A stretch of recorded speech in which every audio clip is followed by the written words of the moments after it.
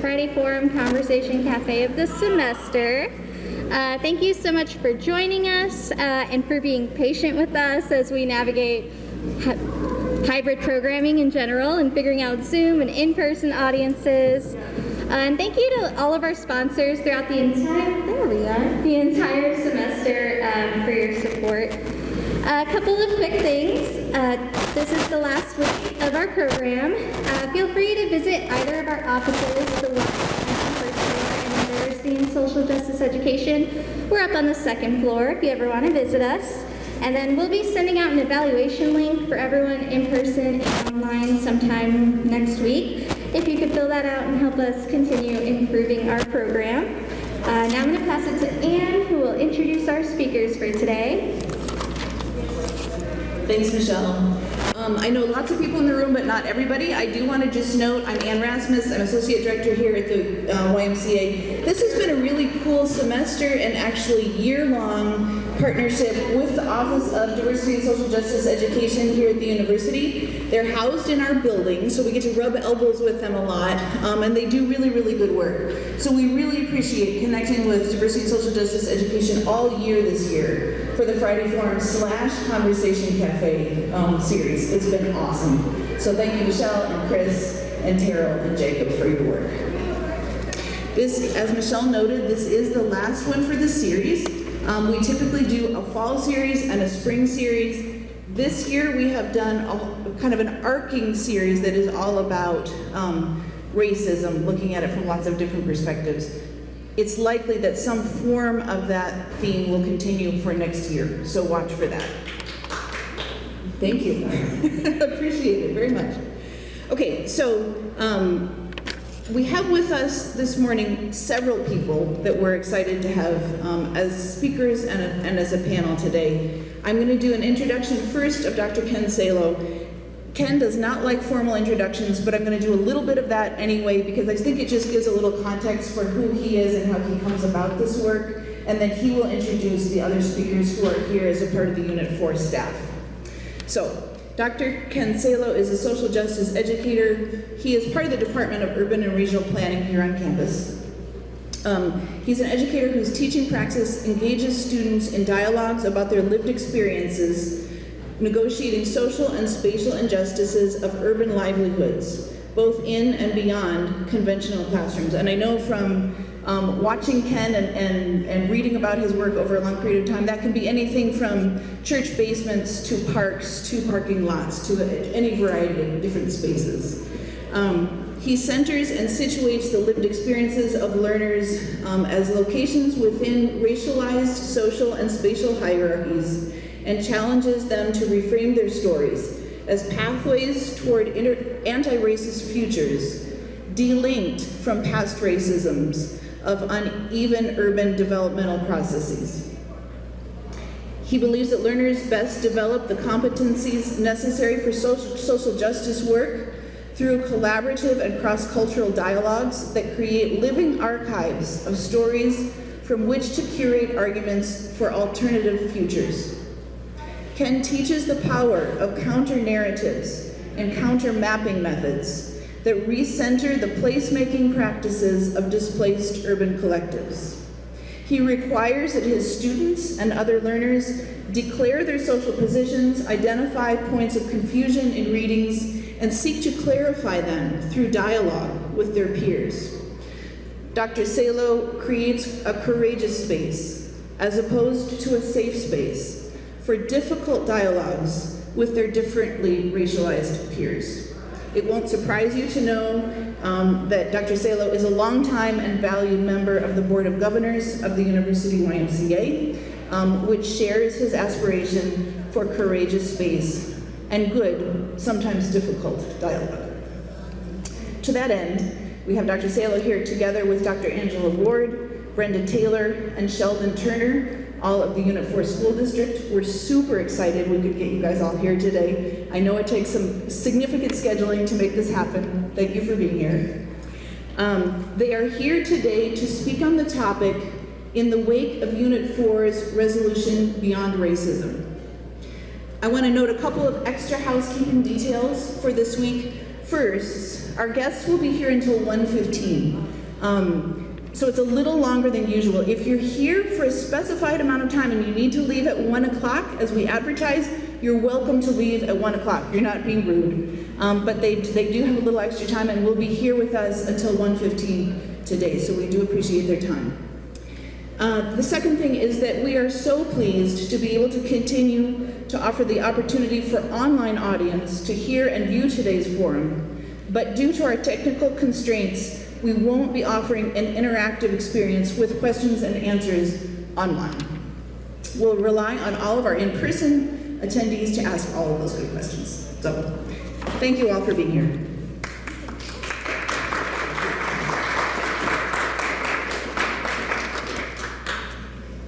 Thanks very much, Anne Rasmus. Please give her a hand. She's an amazing organizer for helping me set this up.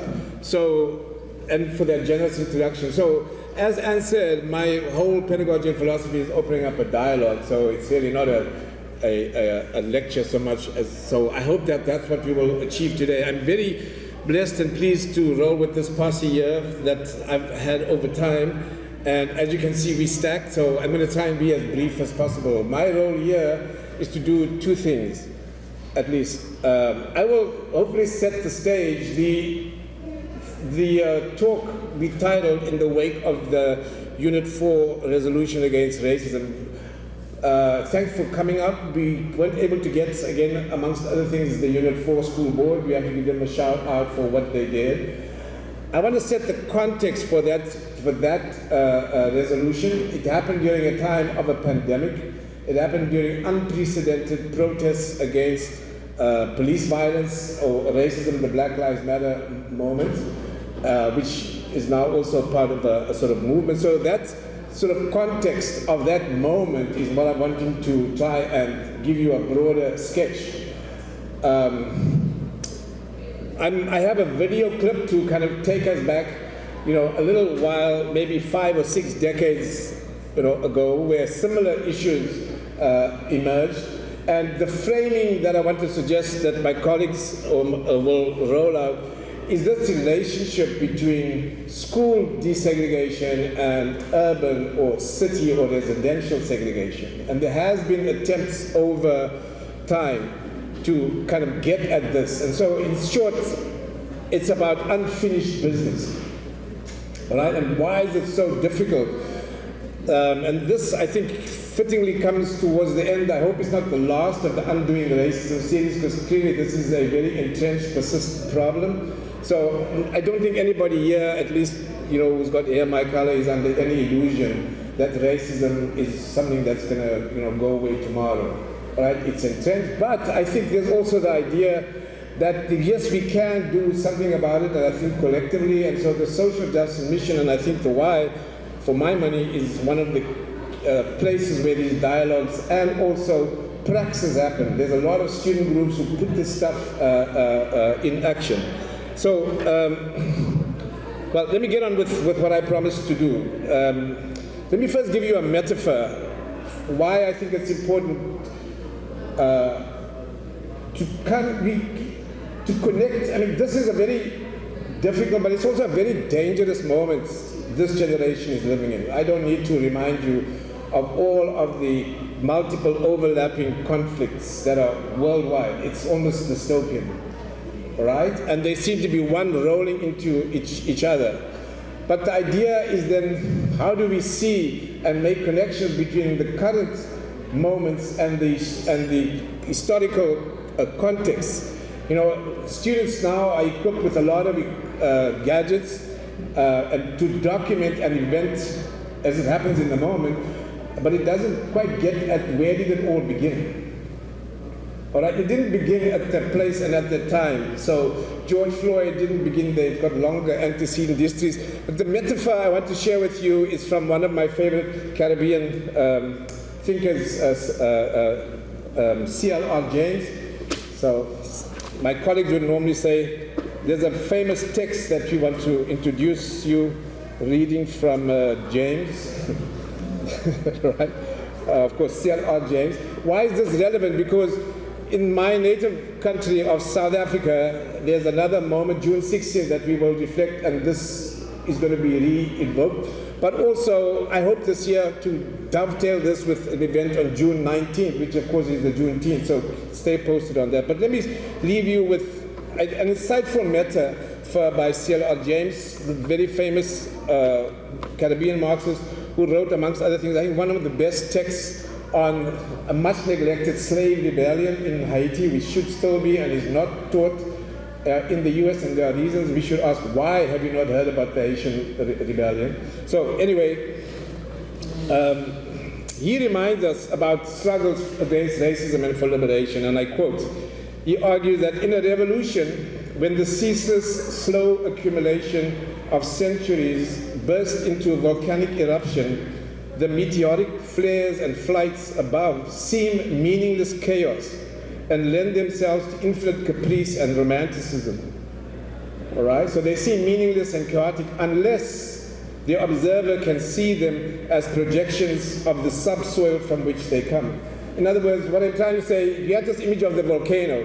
We shouldn't be mesmerized by the flares and flashes of the eruption without asking why and how did that erupt, by seeing the ceaseless movements that are below. And this is what I think is so problematic about racism, or structural racism, is that the perpetrator is historic.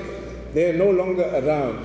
But it's, as John Powell in the video talks about, there is a historical origin, and he argues, I think, very perceptively. The thing about structural racism in the form of residential segregation right now is that it works by itself.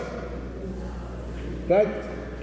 We used to use this metaphor that, you know, when they construct a building, after the building is constructed, they take the scaffolding down. This is, so you don't quite see the method of the construction, and you see, so this house that we built in. Anyway, I think it's critically important for an analysis, for students to have a historical understanding, to appreciate why it persists, but also not to be captured by the idea that they can't do anything about it. So I have a 10-minute video here, which we can get rolling, just to give you some context about how we got to where we were,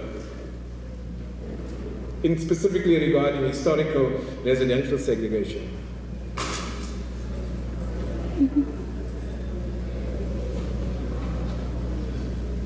This is a video that I teach. I highly recommend it. It's called Race the Power of Illusion, California newsreel. I highly recommend it. We usually open up classes that I teach on race and segregated space.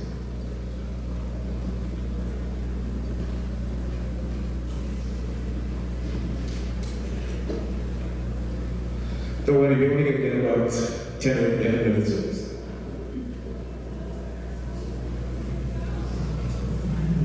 Full benefits of whiteness came with an innovation in housing at the end of World War II.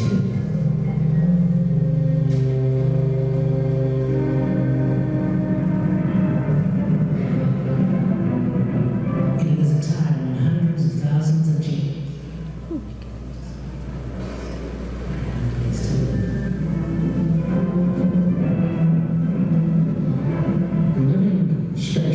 was at a premium. When in the Bronx, they tried building quonset huts, and they turned to slums. All the quonset huts are just disintegrated. Two families sharing a hut. One family at one end, one family at the other, and before you know it, they were awful. FHA came to the rescue by ensuring long-term, low-monthly payment mortgage loans. Veterans needed homes for families. They turned to a revolutionary New Deal housing program.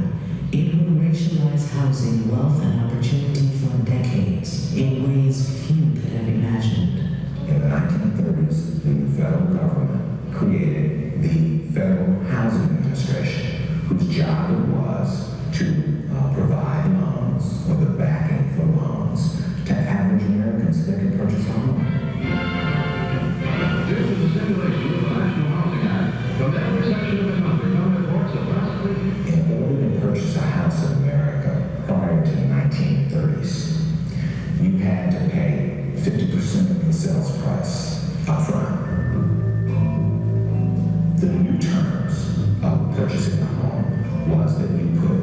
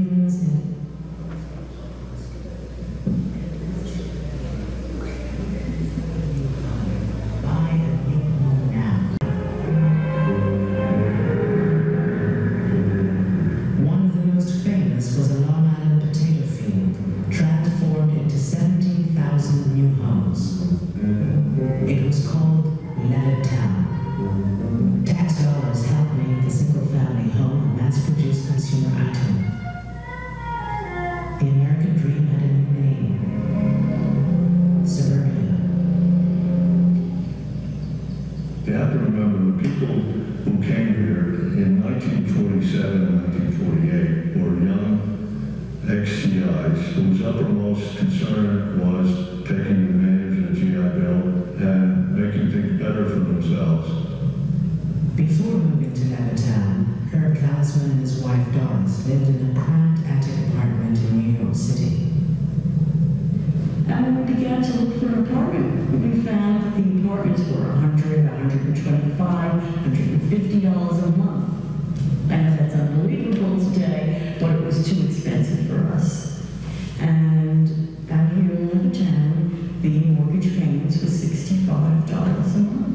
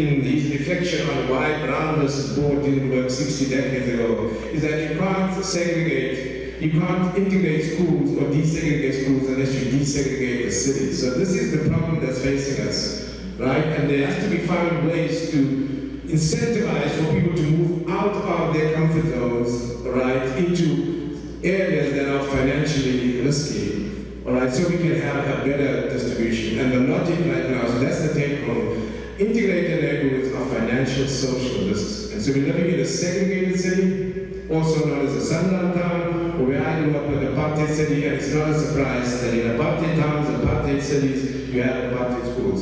All right, with that introduction, I want to give you an idea of what is the challenge that's facing us. This is the structural racism that's built into the financializing of homes.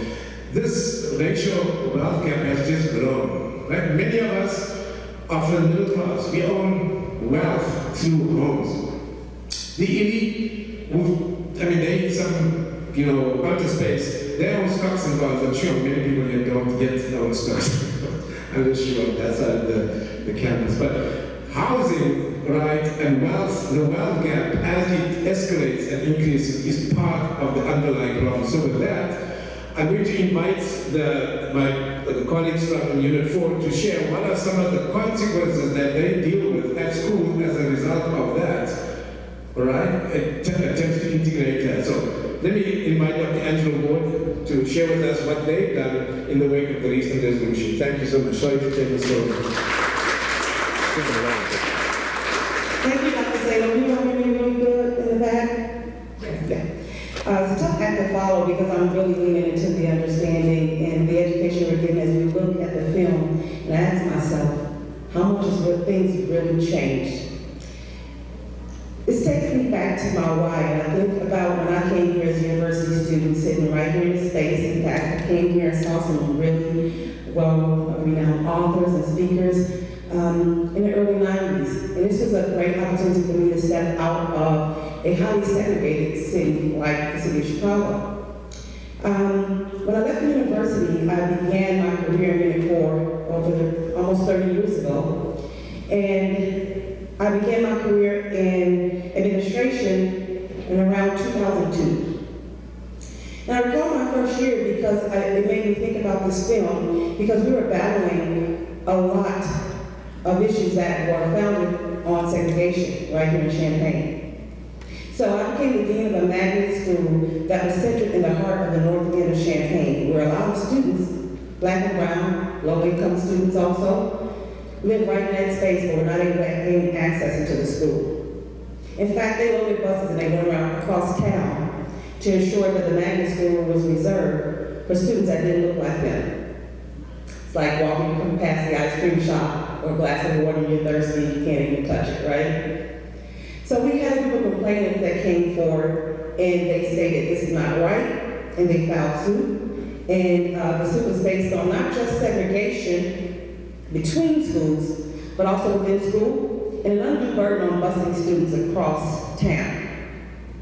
The more things change, the more they stay the same. This was in 2000. And so we entered what was called a consent decree. And for those who don't know, that's an understanding and agreement that we will do what's right by the courts, so the courts won't have to dictate everything we do. It saves us a lot of money as well. It's a smart move on the district. And I will say you should never let anyone make you do what you know is right in the first place, right? So what happened was we were able to bring a lot of different programs into the schools, and AVID was one of those programs, and we'll talk about AVID and how that was designed to break some of the structural pieces that we see segregating schools within.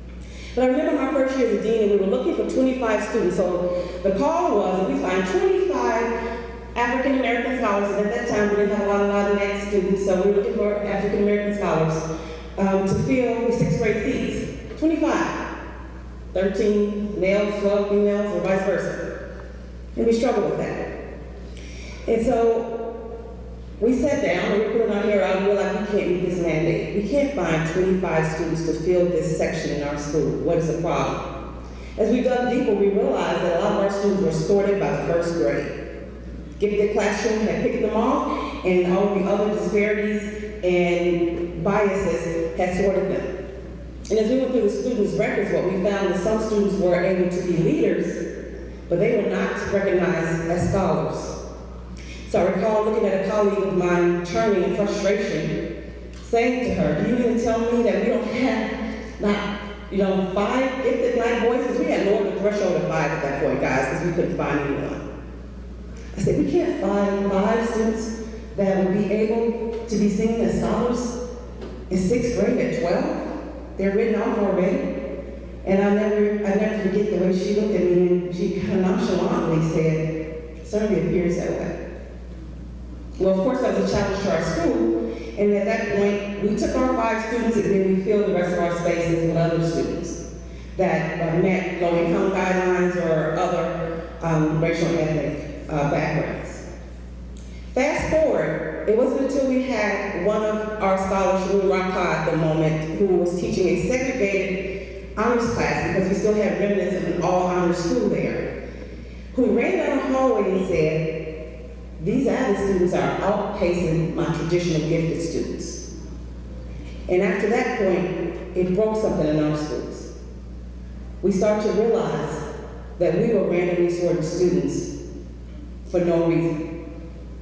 So with that being said, avid was one of the first pieces we brought in, and it still took decades before we moved and began to bring it throughout our entire system. And I can tell you more about that story, but I'm talking a lot off so we can save time.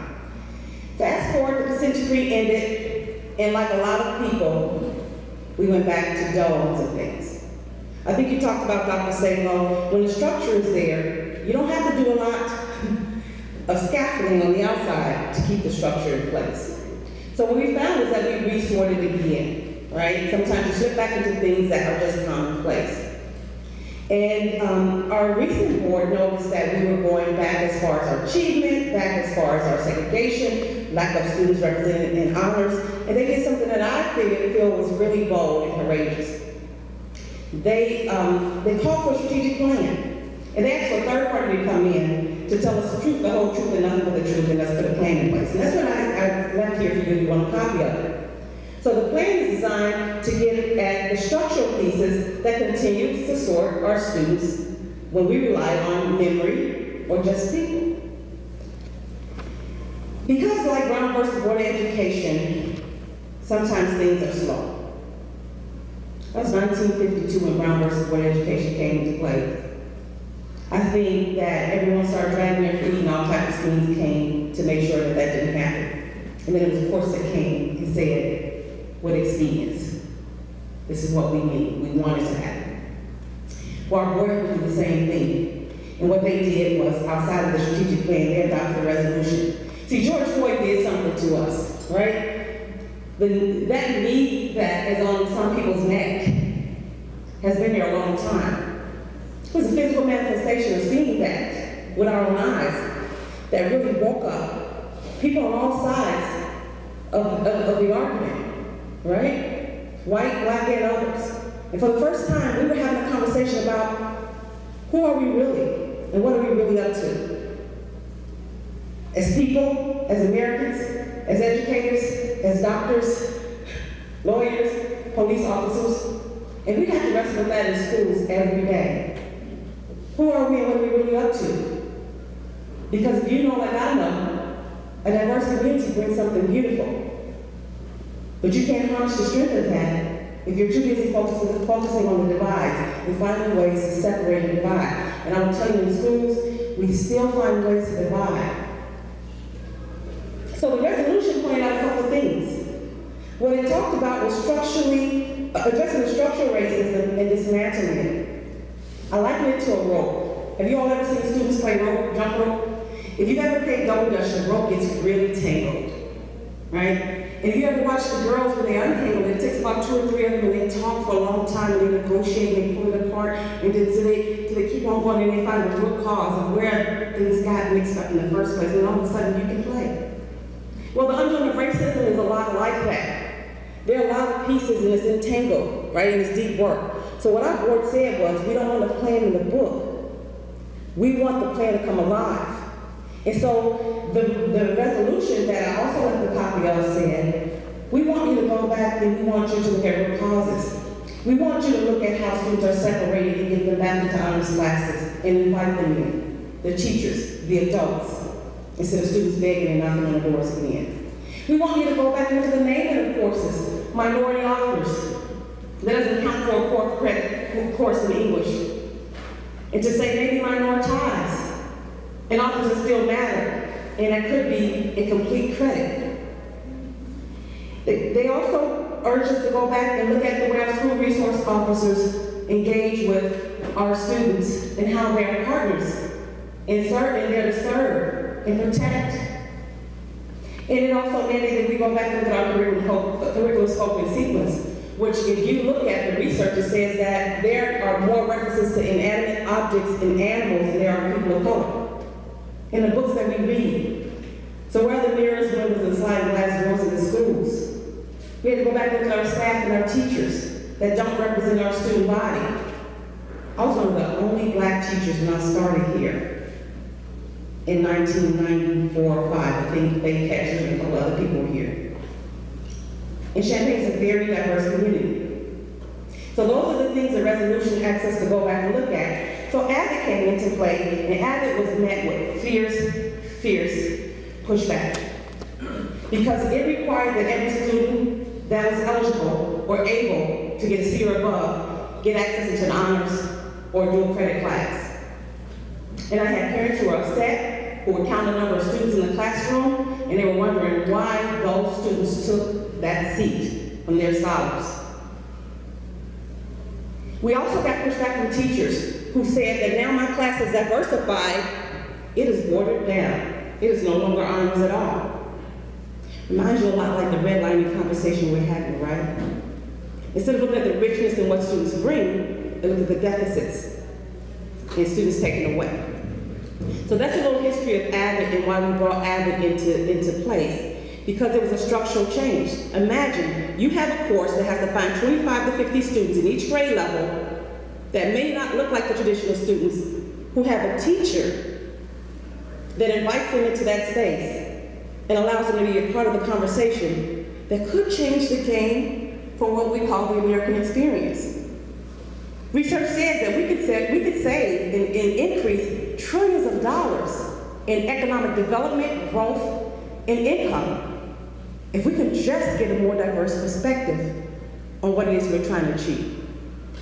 So I'm going to pause right there and I'm going to let Brenda talk to you about AVID and unpack it a little more, because it sounds like a philosophy, but it's really just what great parents do. It's probably what your parents or family did to get you here. Make no mistake about it, a lot of it is just about having social capital. It's a lot of that. So Brenda Taylor, who is our new director of AVID, will tell you a little bit about that. And then later Sheldon Turner, who talks a little bit about the spill out when things don't get addressed on time, will tell you about the other programs we had to bring in place to address and undo this tangled bit of a mess we have ourselves in.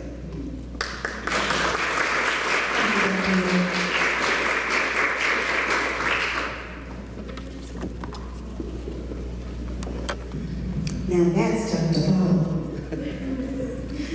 Yes, my name is Brenda Taylor, and I am excited to be here, and thank you all for being here and really, paying attention to this really, really important topic. I am new to Champaign. This is my first year with Unit 4 School District. I'm the director of Magnet and College Career Readiness. And so I thought I would start out by just giving you a little bit of information about me, my why, and so that you can understand why I do the work that I do with the passion that I have to do the work that I do. All right, so number one for me is students. I don't like for kids to be mistreated. I don't like for kids to not have access to opportunities. I don't like what I saw in that video, and if you get a chance, you should watch the entire 30-minute video. This is a reality for so many people, though. For me to be standing here right now in the position that I am in, I had to really fight like you don't know what, right? When Dr. Ward says that AVID is a program that It kind of fills in the gaps. It's not a program, it's a system of support that helps to fill in the gaps for students who don't have those supports at home. Students like me when I was their age. So I do everything that I do for students, and I have great people that I work with at Unit 4 to keep students in first place. We look at the data, and the data doesn't lie.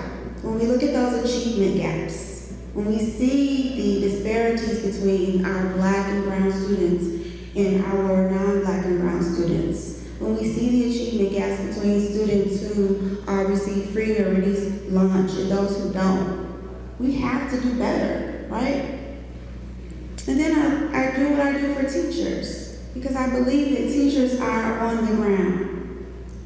And we have to empower our teachers and build that capacity within our districts and within our schools, because they are the ones who are on the front line with those kids, giving them what they need. I came into education not the traditional route. I had a background in corporate. I was a commercial account executive working in downtown Chicago. I had a very kind of comfortable life. I enjoyed traveling. I enjoyed kind of setting my schedule. I networked a lot, met a lot of people. It was fun, and yet I always felt like something was missing. And that something was the connection, right? I didn't feel like I was doing meaningful work.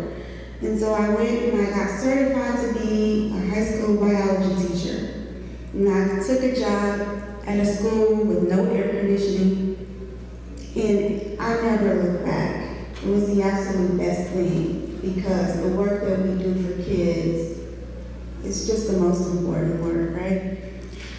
My personal experience also shaped me, right? I told you a little bit about, I was that kid, right?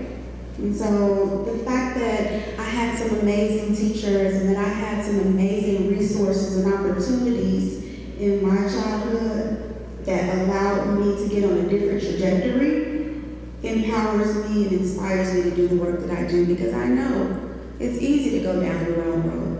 And for me to be in a position with AVID in college and career readiness in general with Unit 4 allows me to guide students, to establish pathways and make sure that each student that leaves Unit 4 schools has a plan, a solid post-secondary plan, right?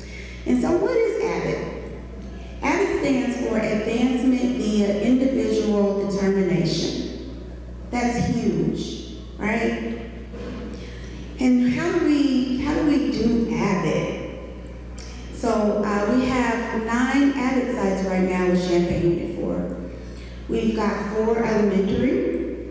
We've got 3 demo sites. And those are our middle schools. And then the 2 high schools, Centennial and Central.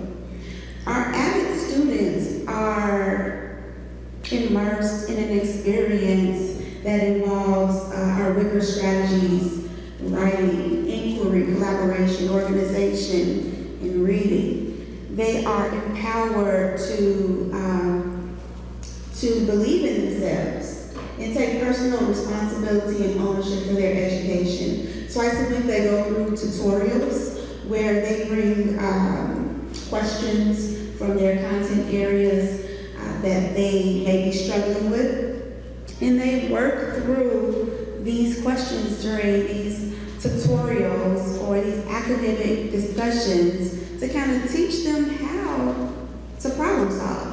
And not only that, it gives them encouragement or helps them to feel more comfortable standing in front of people and speaking in front of people and advocating for themselves and critical thinking and learning how to solve their problems. Advancement via individual determination. The college and career theme is huge. We want our students at the elementary level on up thinking about what's next. What am I going to do after high school, right? And so you'll walk through our schools and you'll see the pennants in the classrooms and in the hallways.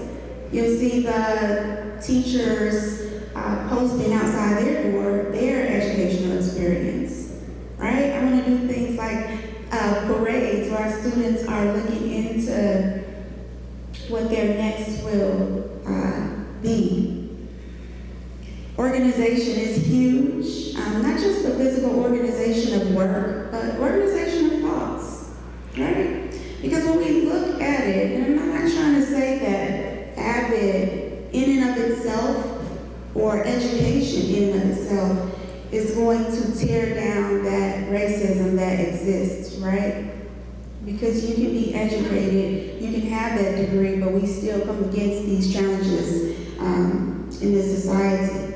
But what we're doing is helping to level the ground a little bit, empowering our students to be critical thinkers, to stand up for themselves, and to be prepared for what's next.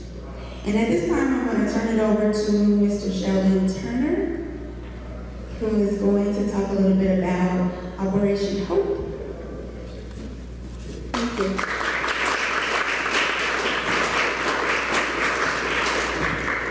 I am the hope of the future. I am educated. I know my identity. I am a leader, not a follower. I am responsible. I will honor those that paved the way for my success. Dr. Moore, do you remember you helped me put that pledge together? That was about 4 years ago. So my name is Sheldon Turner. I work with two programs in the district. One is Operation Hope. The other one is the Goal Getters. And both programs focus on what I just said. I am the hope of the future. What does that mean? What does that mean to you, being the hope of the future? I have a lot of young ladies and young men that have felt that they've had no hope.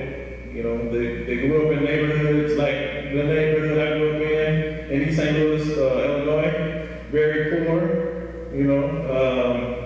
no hope, knowing their identity. That's a powerful message right there. Who are you? Sometimes look in the mirror and you ask yourself, who am I? These young men and women, they really don't, some of them don't actually know who they are. And they don't learn who they are until we instill things like we have as one of our models in our Operation Hope program is a 4E model. That's education, exposure, experience, and engagement. We want to give them all four of those components of of our programs. I often think about the things that they got going on in their lives, and they have so many things. I know you all probably have a lot of things, but these young women and men, they have a lot more. And so, the segregation, the racial issues, and all of that, that's only a small portion of some of the things that they go through. Thinking about what they're going to eat, where are they going to sleep? Are they going to wake up and someone has just shot up a house next door to them? A lot of that stuff you all don't have to worry about. We don't have to think about that. But I can remember getting my house shot up. I was about 7 years old, running through the house, didn't know where to go. And bullets have no eyes, no names on them, and they just go out, they travel all over the place. Goal Getters is one of the programs that we started in year before. That was created about 3 years ago. Some of y'all might have remembered there was a shooting that took place at Central High School. We had a lot of, actually it was Central against Danville, I believe. So we had a lot of people there at that game. And there was a shooting. And so the shooting was caused by some wannabe gang members. I call them wannabes, because a lot of them don't really know what gangs are until we start talking to them about what their identity really is. And so I sat back and I thought about there should be something done about the gang problems in every community. And so we came up with this Goal Getters idea. And what that do is it just help them focus on identity and, a lot of mental health issues. A lot of them deal with lots of trauma. They grew up around traumatic experiences. They may have seen someone in their families get shot or killed. They may have seen a family member that was on drugs.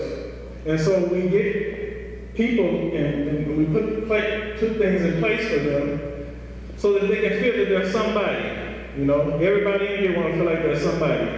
And every last one of my young women and men they feel like there's somebody when they go through our programs. I'm not trying to brag, but Operation Hope, our program has been going on for 12 years, and our graduation rate is 11% higher than the school district's high school rate for our students. So that means that we're doing something with these young men and women to get them to understand what college experiences, and not even college experiences, but career experiences is all about. That's pretty much what I had. I would love to get some of y'all's questions. Thank you.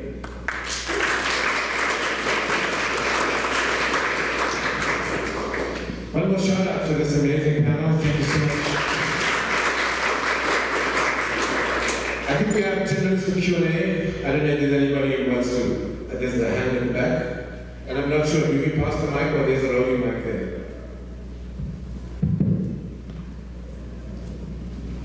I've been a long-time follower of Unit 4, and I'm happy to hear the review of this history. My question is, what has changed since last summer? Because Abbott's been around for a while, Mr. Turner's been working for a while with the allocation of resources or priorities. Has there been a boost?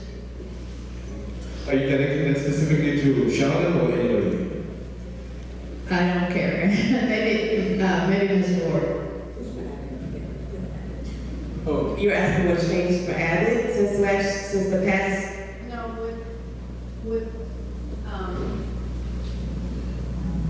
what all changed to make the resolution have feet and really act, move and.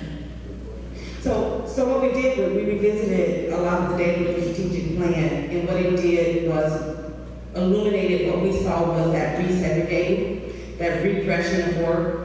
And then what happened is they reorganized central office and who's in charge of what. They also put requirements on the financial department to look at their allocation and funding for schools.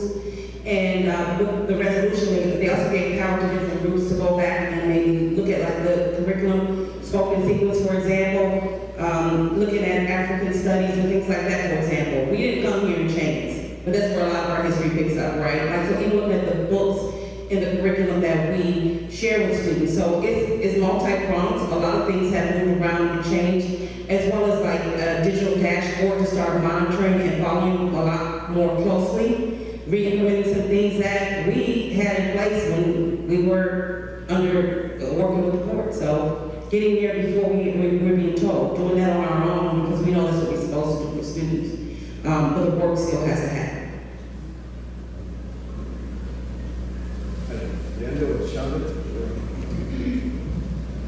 Well, with me, change. It's like, because some of my young men, they don't know what change is, unless you actually give them the opportunity to come back on the campus of the University of Illinois to see if they can possibly be a University of Illinois student.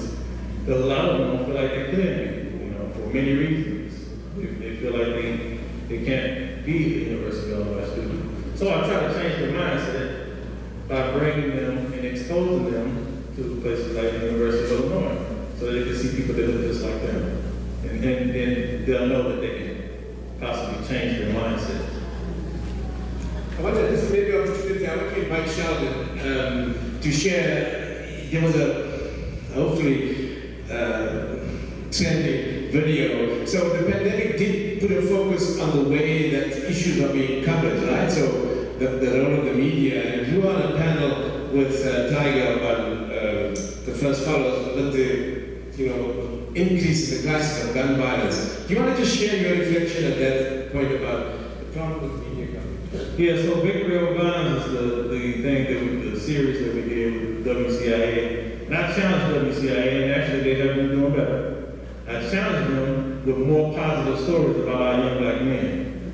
Because it's not always violent. I mean, you probably seen two black faces within the last 2 weeks, or within the last 2 days, in the front page of the paper or on WCIA. Start pushing out more positive messages so that these our kids can understand it ain't all about the negative that they see, that there are some positive messages, that some positive things going on. Was one of the things that I challenged WCIA with. also, before everybody leaves too, one of the biggest keys is number 3 in our strategic plan, which is about community engagement. So being able to invite our community in, and I also see that happening with Chancellor Ward and the compact and other things like that. Being a university student here, I can tell you there's a deep divide between town and gown, and it's not intentional. You come here for school. But, you know, there's a history where this town put it the gown, and when students couldn't have spaces to be on this campus. And so while we're trying to support our larger community, we also want to support our university community. For Abbott, we need tutors. What do we give back in this space that we share before we leave and we go back home? And so that's one of the biggest reasons why we brought Brenda and Sheldon here, because we need that to be a community effort to change. Thank you so much. All right. Lastly, I'm reminded from your question, I don't know how many of you know about Samuel Clemens, also better known as Mark Twain, and this famous saying that his schooling interfered and interrupted his education. Right? And so the project here, of course, is to change the schooling so that it serves your education. And the purpose of education is for change. So don't let your schooling, interrupt or interfere with your education. Insist that you get the education you deserve, and particularly for you young people. So thank you so much from our side for participating. If you're interested, there's the strategic plan that Dr. Ward brought along. But why don't you help me? It's copies over there. Please help me thank our panelists, the YMCA, for hosting this. And you all around for another 5 minutes or so if you want to come and meet and greet in person with the wonderful panel. Thank you so much.